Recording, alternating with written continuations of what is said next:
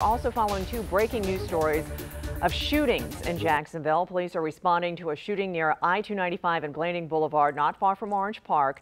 The other is at the intersection of I-295 and Merrill Road in East Arlington, where police responded to some gunshots. One person we know rushed to the hospital from both scenes. On your sides, Tristan Hardy is at the location for one of the shootings. Tristan, what have you learned?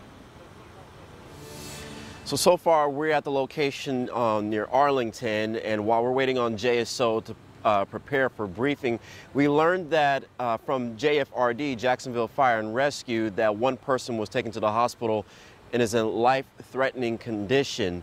Now we are waiting for JSO to give us a confirmation of what happened, but in the meantime, we're here right over here where you can see a few JSO police vehicles out here, and the scene is still fluid right now. Information is limited, but as we learn more, I guarantee you we'll make sure that you're up to speed on what's going on.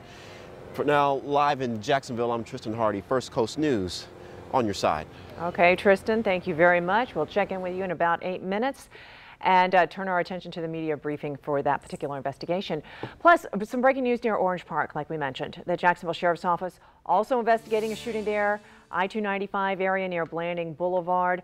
Jacksonville first responders telling us they took one person to the hospital with life-threatening injuries. We have a crew on the scene gathering information about what's going on there. We'll have a live report later on in the newscast about that.